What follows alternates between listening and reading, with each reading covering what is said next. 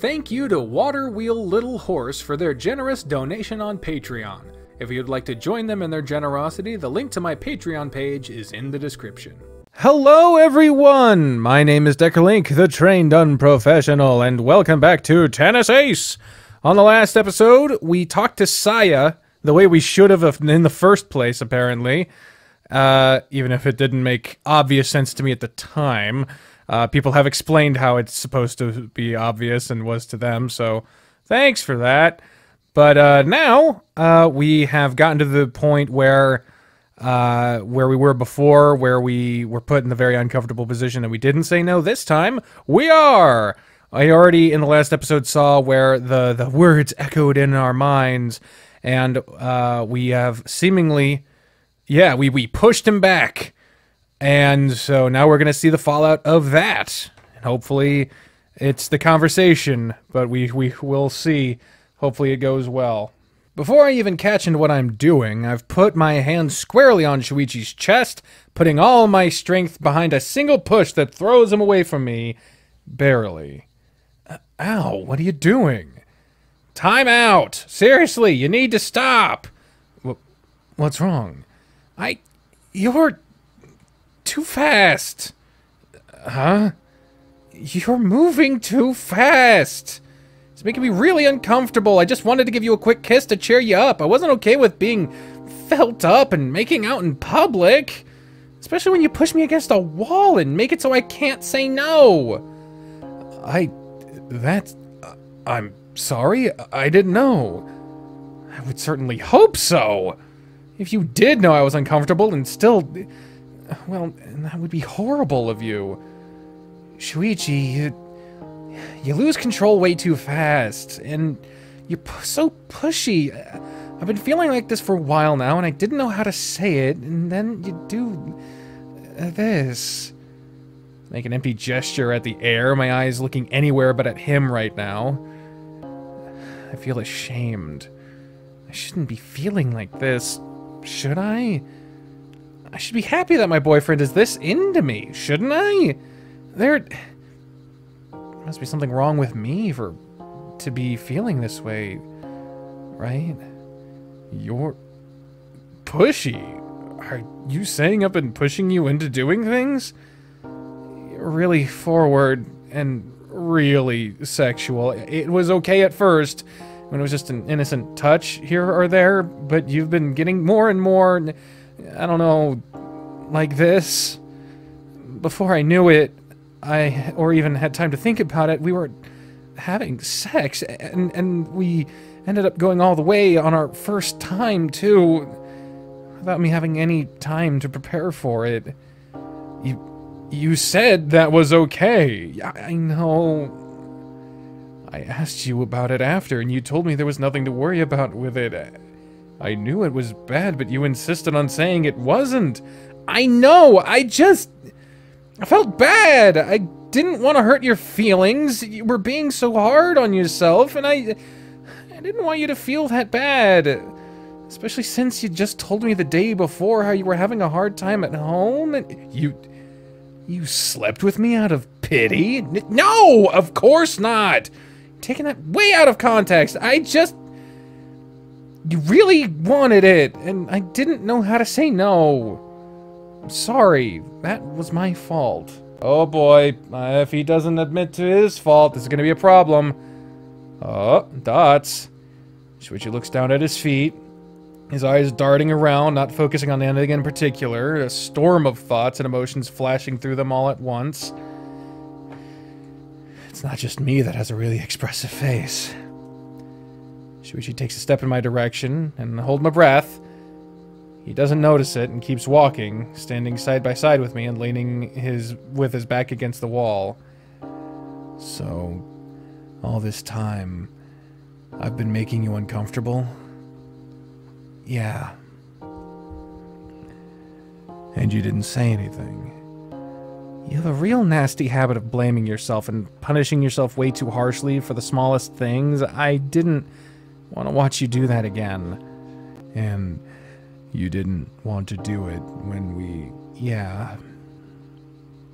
Only silence hangs between us. so heavy that it feels like it's pulling me down. I want to run. I want to be anywhere but here. I don't like this kind of atmosphere. I don't like standing up for myself, not when it leaves Shoichi looking like this. He must be so mad at me. There's no way he wouldn't be upset, and yet... I wish you'd have told me. Yeah. All I wanted was for things to go slower.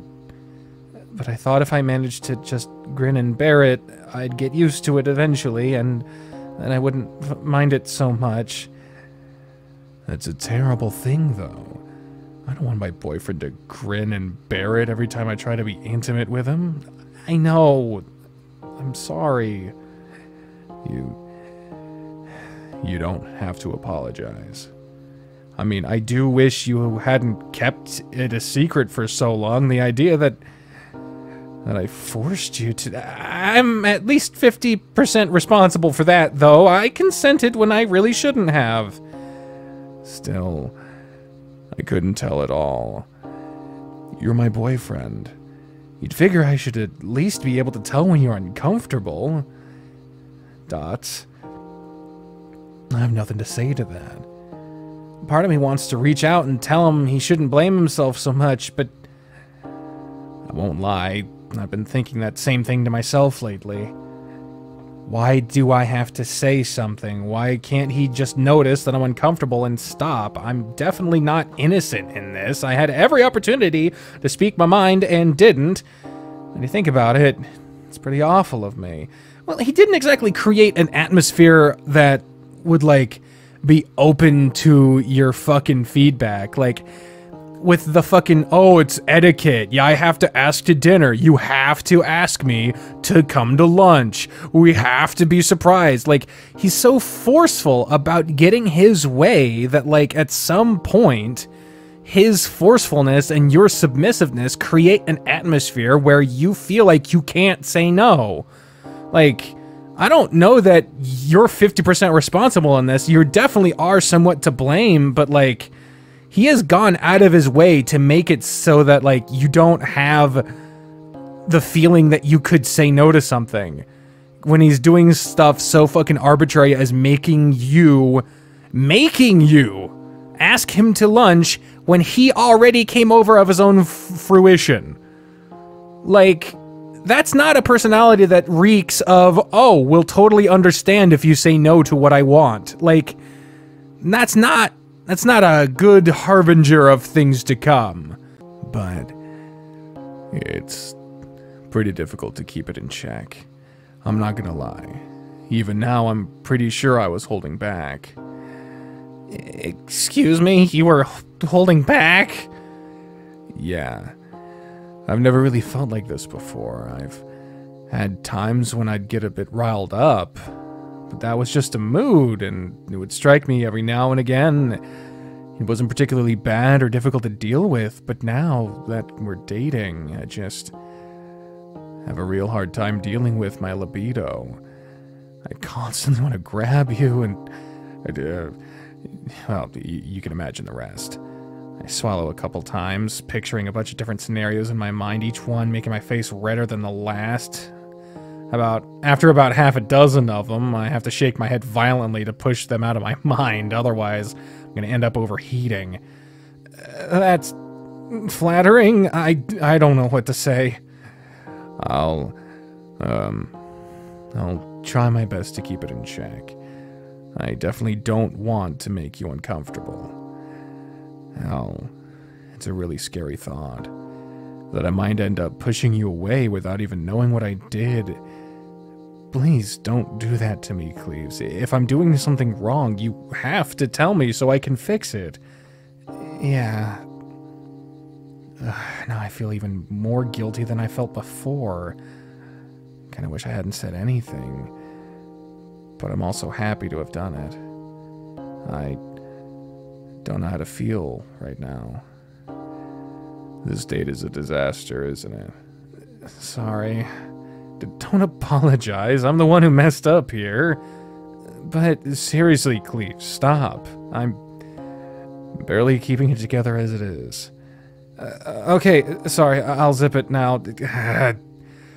Can we take a few minutes? I think I need to sit down and clear my head for a bit. Yeah, of course. If we keep going, we'll reach the bench, but... Without another word, Shoichi's back slides down the wall until his butt firmly plants itself on the ground. Or we can sit here. That's cool, too. You're freaking out. I'm not freaking out. Why would I be freaking out? Everything's cool. We're cool. We had a heart-to-heart. Now everything's good. Super cool. Sorry, my glasses fucked up. Coolio. Coolio. Give me a break. I'm trying. Sorry. My head hurts. I want to go home. We sit around in silence, marinating in our own thoughts for what felt like hours, even though I'm fairly sure it wasn't more than a few minutes. Is it just me, or is the day kind of ruined? I'm not sure. Do you want to still go on that date, or... I'm not too sure what to say here. Obviously, I want to spend more time with him, and it's not like I brought that up because I wanted to ruin our evening. I was really looking forward to today, and I got even more excited when I found out about what he was planning.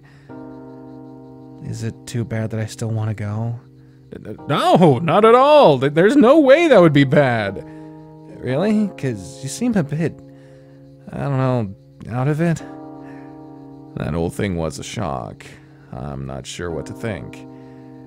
I'm sure once I get back home and have time to myself to really reflect on it, I'll have more to say on it. But for now, I'm trying to not. You don't want to think about it? I don't want to let it ruin our plans. I really wanted to give you a fun day out and make you happy. Now that I know how badly I've been screwing up, I want to do it even more so. If you're still up for it, of course. I'm not going to make you do anything you don't want to. I promise. Do you really have to sound so sincere? It makes me feel guilty. Which is still totally my fault, but... Yeah, I think that's okay. Good. I'm glad. Shoichi puts his hands on his knees, getting up and back to his feet with one single quick motion. Pats his butt, knocking off any dirt or pebbles that might have stuck to his clothes. I have to force my eyes away from the area. Come on, we wasted enough time. And your mom was right. Shobu Park, is a ways away. I don't want to get there too late and find out that there's no more boats left to rent. I nod, trying to follow suit. However, I'm quickly interrupted by a hand being waved in front of my face. When I look up, I see Shoichi, the entire front of his body dark with shadows as the sun shines brightly in the sky right behind him, offering me a hand. The sight is nostalgic. Without hesitation, I grab onto the hand that is offered to me, being quickly pulled back to my feet in a mirror of what happened at the beginning of the game, when we were on the roof. And, I'd appreciate if you didn't tell Aki-kun about this. He's only just learned about us dating. I'd really rather him not have a bad impression of me as your boyfriend so soon. Oh yeah, because I was definitely gonna rush to my 12-year-old little brother to complain about what a horny, pushy jerk my boyfriend is. Point made, but still, shut up. I laugh, following behind Shoichi as he turns around and walks away with a final huff. Despite the feeling of anxiety gnawing at the pit of my stomach, I feel a bit better now. Maybe it's just the calm before the storm, or maybe I really did do the right thing after all. Is it too much to hope that things go well from now on? A few hours later, as Shoichi and I move around the boat, the gentle swishing and swaying of it on the water causes a few water droplets to splash around, finding their way onto my legs and thighs. The air in here is surprisingly fresh. Yeah, I'm getting secondhand seasickness. Oh, God. It feels good. It took us almost 2 hours to finally get here. Thanks in most part to some kind of accident in the train line that stopped the one we were in. When we finally arrived, Shoichi had us sit on the grass while we talked. Even if the mood was a bit off at first. The more time we spent here, the better I started to feel. Once I realized it, before I realized it, we were laughing and goofing off like we usually do. It was such a relief. The sunset approached. Shoichi got back to his feet, telling me we should hurry, as most of the boats seemed to have already been taken. This place is way busier than I thought it'd be. It's Sunday. It's to be expected. Sure, but okay, yeah, this is where he's spatial difference fucking weird. Okay, so at the end of the dialogue, there are some differences where they're joking back and forth, where he says, I hate you, and like, fairly sure you love me, and this, though if I said that out loud, it would probably make things awkward. I'm still not quite at the point where I'm comfortable saying that back, so I really shouldn't bring it up. The sunset really is beautiful here, though. Right? Shoichi places a hand on my knee, making me immediately tense up. Don't worry. Promise I won't try anything. Yeah, sorry, it was on reflex. You don't need to apologize. He gives a gentle tap to my knee, brushing it lightly with his thumb, but otherwise making no further move. I want you to always feel safe with me. Ah, god damn it. Oh shit, I'm getting a phone call. Oh, it's probably a scam. Let's hear it. Shalom! Hello? Hello? You want to talk to me? Hello? They hung up. You're way too nice for your own good. Thanks.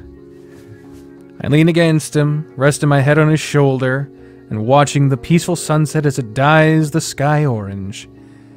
In a matter of a few more minutes, this moment will be gone. The sun will have set, the sky will grow dark again. But I'm happy to be here. Hey, Cleese? Yeah? Thanks for sticking with me, despite everything. Same goes for you. You couldn't get me to leave you even if you tried. Shall I put that to the test? God, please don't. We laugh, enjoying the closeness. Even though this lake is filled with other couples watching the same sunset, it feels like this moment is just for us. I don't even care who might be looking. I'm glad I came here today. And the day after today, and every day after that. I'm excited to see where things will continue to go with the two of us. That's so nice! And markedly way better of an outcome than what we saw before. Holy hell. Shoichi Chibi, he's a hero. Could have fucked it up, but he didn't. Yeah, alright. So that was the my overdue redo of the Shoichi route conclusion for now. Not the conclusion, the route's not over as far as I'm aware. I don't know when the fucking routes end in this game, because that sure sounded like a fucking epilogue to me. Well, at least the setup to an epilogue to me, but I don't know. I don't want it to end. Well, I want it to end eventually, but I don't want this to turn into another extracurricular activities where every fucking day goes on forever and every route has a million days. And I love the game, but good God, goes on forever. But anyway, so on the next update, who knows when the fuck, who the fuck, how the fuck, but whatever happens, it'll be good. I look forward to it. So, if you enjoyed this game, want to play it for yourself, the link to it is in the description down below. It is free, but in development, so feel free to donate and support the game's development if you so like. Also in the description down below are links to follow me on various social media platforms or to support me through crowdfunding sources like Patreon or other stuff. If you want to see when future updates of this game come out on this channel, future episodes, I should say, you want to make sure to click the subscribe button, ring the bell, so you get the notifications for future uploads. And if you don't want to wait for those, I have linked to some other stuff that I've already done that is like this in the cards up above. That all being said, everyone, I have been the Trained Unprofessional. Thank you all very much for watching, and I will see you next time. Bye, everyone!